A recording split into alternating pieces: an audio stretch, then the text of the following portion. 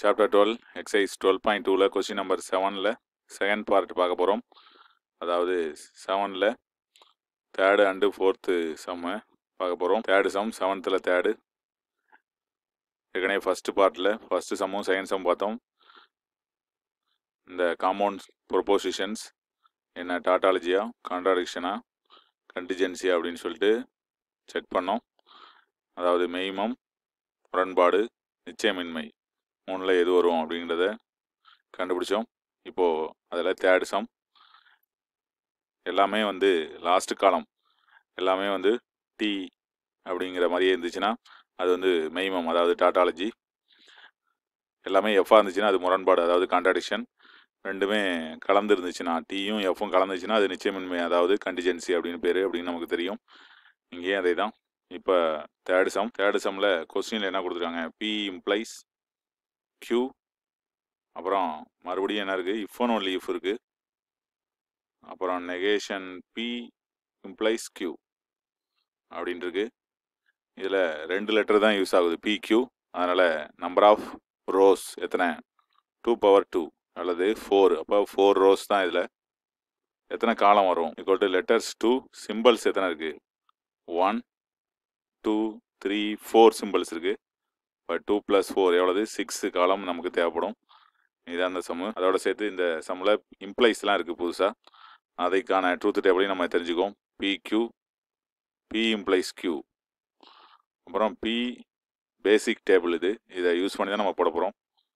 அதாவது பிங்கிறது என்ன, DD FF, கியூங்கிறது DF DF. B implies கியூனா என்ன வரும், இந்த ட்ரூலேருந்து ஃபால்ஸ் வர்றது மட்டும் ஃபால்ஸு, மற்றபடி எல்லாத்துக்கும் ட்ரூ.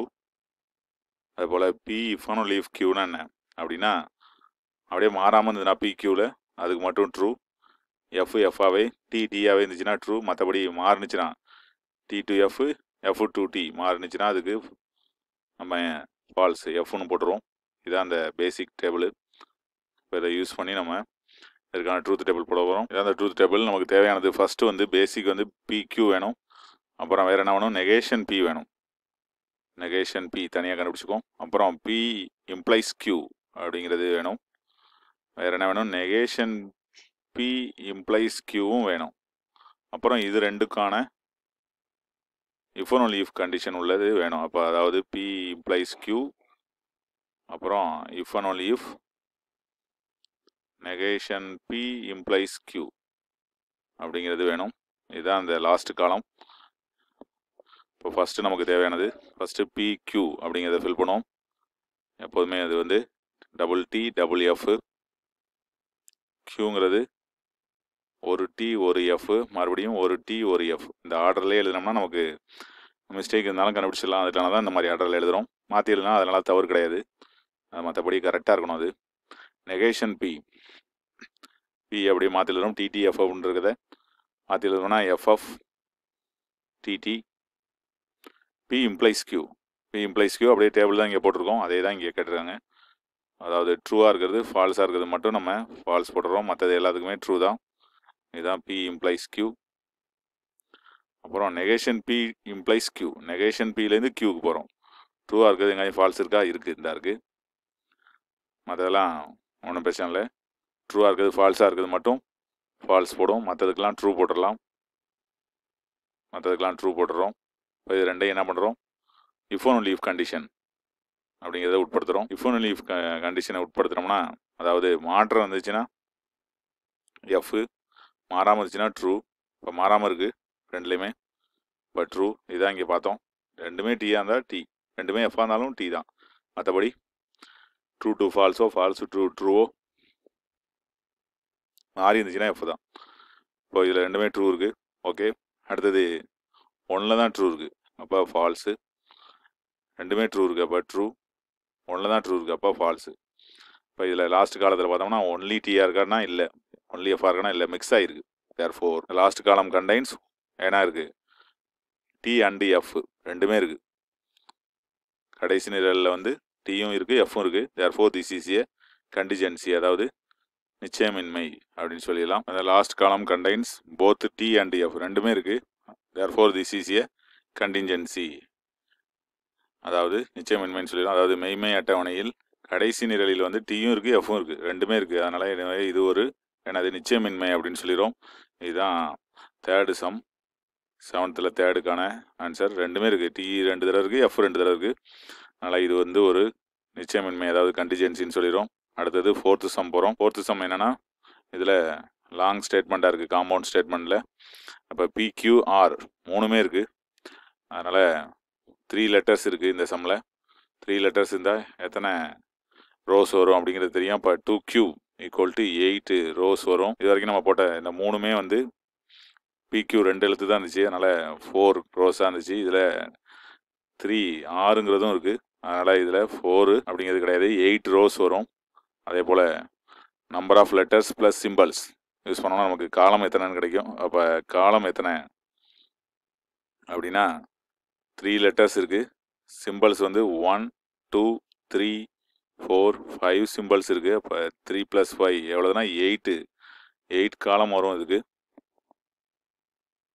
அதனால் கொஞ்சம் கவனமாக இந்த சம் நம்ம போடணும். நம்ம பொறுத்த வரைக்கும் 4th என்னென்ன கண்டுபிடிக்கணும் அப்படின்னா, P = Q இருக்குது, அது தனியாக கண்டுபிடிச்சிக்கணும். அப்புறம் Q = R இருக்குது, அது தனியாக கண்டுபிடிச்சி ரெண்டுக்கும் அப்புறம் அண்டுங்கிற ஆப்ரேஷன் பண்ணணும். அப்புறம் P = R கண்டுபிடிச்சிக்கணும். அப்புறம் ஏற்கனவே கண்டுபிடிச்சதுக்கும் இதுக்கும் மறுபடியும் ஒரு இம்ப்ளைஸ் கண்டிஷன் போடணும். அதனால் இம்ப்ளைஸுங்கிறது அதிகம் தேவைப்படுது. அதனால் போன சம்லேயே போட்டோம் இம்ப்ளைஸு அப்படின்னா என்னென்னு, இங்கே மறுபடியும் நம்ம அதை யூஸ் பண்ணிக்குவோம். அதிகமாக தேவைப்படுறதுனால இங்கேயும் ஒரு தடவை எழுதிக்குவோம். PQ P = Q, இம்ப்ளைஸ்னால் என்னென்னு தெரிஞ்சுக்குவோம். TT FF TF TF true to falls இருக்கிறது மட்டும் நம்ம ஃபால்ஸ் போடுறோம், மற்றபடி எல்லாத்துக்குமே ட்ரூ போட்டுடுறோம். இதுதான் P = Q. இதுதான் இங்கே நம்ம 3 டைம்ஸ் யூஸ் பண்ண போகிறோம். ஓகே, இப்போ டேபிள் தேவையானது என்னென்னா PQR 3 லெட்டர்ஸ் கண்டுபிடிக்கணும். அடுத்தது எல்லாமே இம்ப்ளைஸ் தான் இருக்குது. அப்போ P = Q ஒன்று, அப்புறம் என்ன கண்டுபிடிக்கணும், Q = R ஒன்று, அடுத்தது P = R ஒன்று. அப்புறம் இது ரெண்டையும் ஜாயின் பண்ணி என்ன கண்டுபிடிக்கணும், P = Q and Q = R ஒன்று. அப்புறம் மூணையும் சேர்த்து P = Q and Q = R சேர்த்து whole bracket implies P = R. அதாவது திஸ் டு திஸ், அதாவது இதை வெவ்வேறு லெட்டர்ஸ்லாம் வச்சுட்டோம்னா இதுலேருந்து இதுக்கு நம்ம இம்ப்ளைஸ் கண்டிஷனை உட்படுத்தணும். இதுதான் இந்த சம்மில் தேவையான இந்த ட்ரூத் டேபிளில் இருக்கக்கூடிய காலம்ஸ். ஃபஸ்ட்டு Pங்கிறத எப்படி ஃபில் பண்ணுறது அப்படின்னா, 4 டைம்ஸ் T போட்டுடுறோம், அப்புறம் 4 டைம்ஸ் F போட்டுடுறோம். மறுபடியும் Qங்கிறது என்னென்னா அது double time T double time F, பத்தலைன்னா மறுபடியும் double time T double time F. அடுத்தது Rங்கிறது 1T 1F, மறுபடியும் ஒரு T ஒரு F, மறுபடியும் ஒரு T ஒரு F, TF ஃபில் பண்ணிட்டோம். இப்போ எல்லாமே டிஃப்ரெண்ட்டாக இருக்கணும். இந்த ஆர்டரில் வந்து எழுதுறது ஈஸியானது, அதனால் இந்த ஃபாலோ பண்ணிக்கிறோம். P = Q. இம்ப்ளைஸ்னால் என்ன அப்படின்னு நம்ம ட்ரூத் டேபிள் போட்டு வச்சுருக்கோம். எங்கேயாவது ட்ரூ டு ஃபால்ஸ் இருக்கா அப்படின்னு பார்க்குறோம். அந்த இடத்துக்கு மட்டும் என்ன போட்டுறோம், ஃபால்ஸ் போட்டுறோம். இதில் பார்க்கணும் P = Q, Pலேருந்து Qக்கு true to falls இருக்கா, அதுக்கு மட்டும் ஃபால்ஸ் போட்டுரும். ட்ரூ டு ஃபால்ஸ் இருக்கா, அதுக்கு மட்டும் ஃபால்ஸ் போட்டுரும். மற்றதெல்லாம் F தான் ஆரம்பிக்குது. இங்கே ரெண்டுமே ட்ரூவாக இருக்குது, அதனால் மற்றது எல்லாமே ட்ரூ தான். ஓகே, இதை மாதிரி ஃபில் பண்ணோம்னா நமக்கு எந்த மிஸ்டேக்கும் வராது.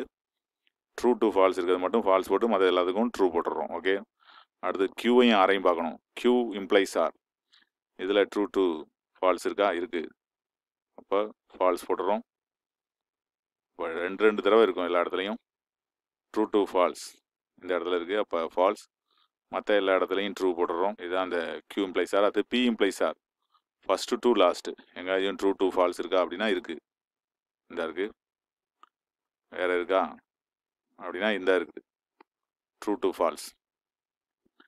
அப்போது இந்த இடத்துல நம்ம ஃபால்ஸ் போட்டுடுறோம், அதே போல் இதுலேயும் ஃபால்ஸ் போட்டுடுறோம். பாக்கி இருக்கிற இடங்கள் அனைத்துலேயுமே ட்ரூ போட்டுடுறோம். இதுதான் வந்து P = R. அடுத்தது என்ன பண்ணணும், P = Q, Q = R, இது ரெண்டுக்கும் அண்டுங்கிற ஆப்ரேஷன் உட்படுத்துகிறோம். இது ரெண்டுக்கும் அண்டுங்கிற ஆப்ரேஷன். ரெண்டுலேயுமே ட்ரூ இருந்தால் மட்டும் ட்ரூ போடுறோம்.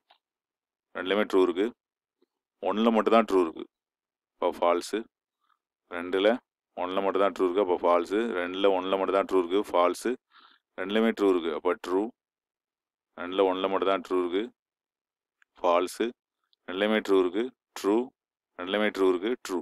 ஓகே, இப்போ இதுதான் ஃபைனல் காலம். இப்போ இதில் என்ன பண்ணணும் அப்படின்னா, இதுலேருந்து இதுக்கு நம்ம இம்ப்ளைஸ் கண்டிஷன்னா என்னன்னு தெரியும் நமக்கு.